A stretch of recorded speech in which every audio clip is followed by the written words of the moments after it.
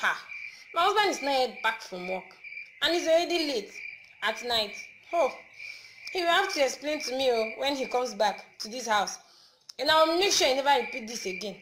What kind of nonsensical and reckless attitude? As long as I remain his wife. Can you imagine? At 11:59 p.m., a married man is not yet back to his house. He should pray to his God that he's not cheating on me. Because, Oh my God. So I passed the night in this girl's house. Babe, why didn't you wake me up to go home? You know, try. Do you know my wife will bury me immediately I get home? Alcohol. Alcohol and side chicks. I'm finished. Which lie can I lie to my wife to understand that I did cheat on her last night? Oh God. Okay. I know what to do. I think let me call my friend Joel. He might give me a genuine lie that will not make me suspicious. My guy, have fun now. Omo, I did serious trouble. I'm in a serious trouble now. Do you know that I mistakenly passed the night in Jennifer's house? That's Jennifer, that girl I met in the bar last week. Yes, I passed the night in her house. How manage? Can you fuck up? Know how your wife is harsh and jealous. Yet, you slept over in that girl's house.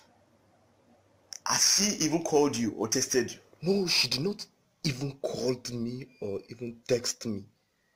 That sign alone shows that I am dead once I reached home. So please, what can I do now? Please give me a better lie that she will not suspect that I slept in another girl's house. Okay.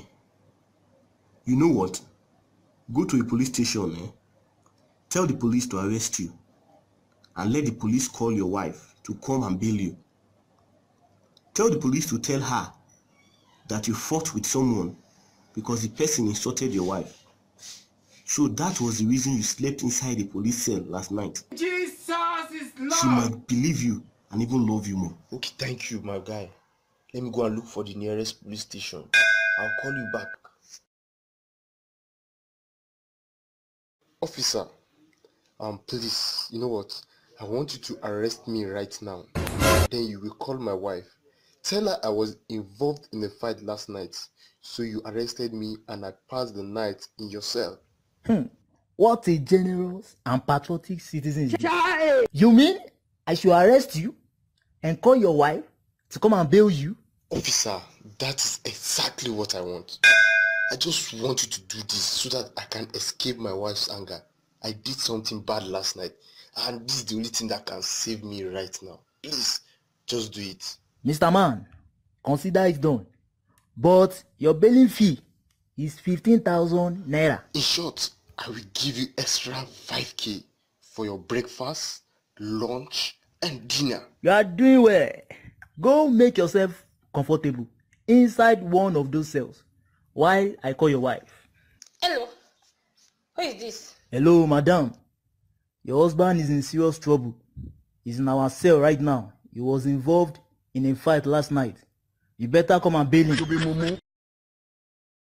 Officer, what offenses has my loving husband done? He was forced to sleep here. Madam, madam, na the third time be this, madam. This your husband wey dey here carry groundnut bottle break for someone because that person insulted his wife, which is you. Oh my God. Honey, you mean you almost took someone's life because of me? I promise to love you, and to love you more and more. Bonnie, can I see the person you actually fought with to see the level of the injury you gave the person, all just because of me? Baby, right now as we are speaking, it's at the emergency unit at the National Hospital. I wonder if he will survive what I did to him. Please, we need to go and pray for him at home. Let's go home. Let's go and pray for him.